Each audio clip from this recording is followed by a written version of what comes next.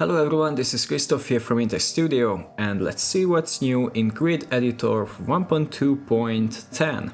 I have updated the software. As you can see in the top bar now you can see the version number, and I have a firmware mismatch detected.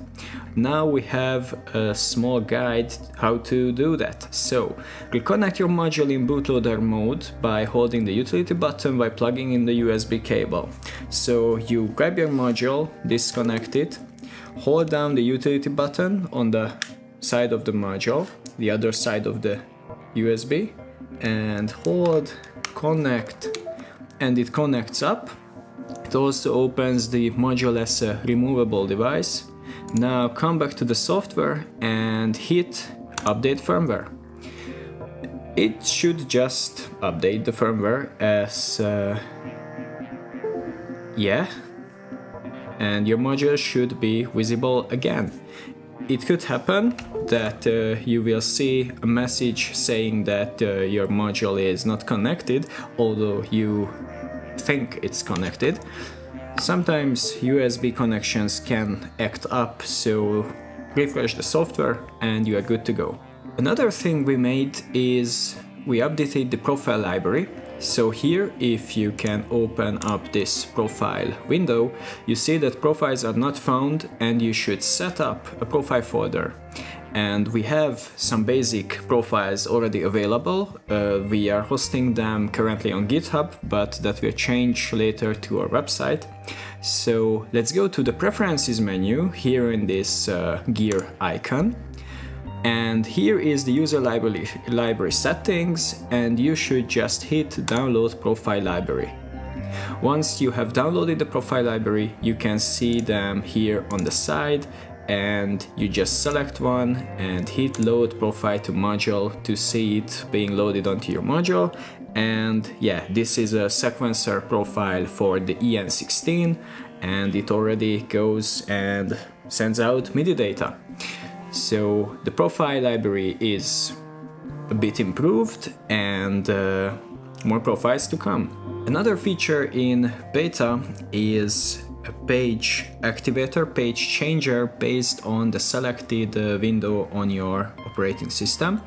So you probably know about the pages, which are currently for cyclable and independent banks of configurations. So here I have these 4 pages with different colors, and I can come here to Preferences, again to the gear icon, and enable the page activator. So whatever your selected window is, then the grid editor can detect it and change the preset or your bank on your module. For this you need to keep the grid editor open. So for example, here in my background I have Ableton OBS.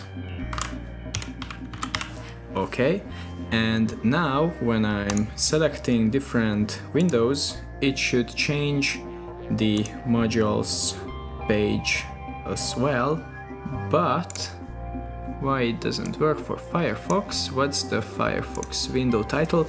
Oh, it's case sensitive, so you have to go back, hit in F, and now I have Firefox, Ableton, and Discord, and OBS.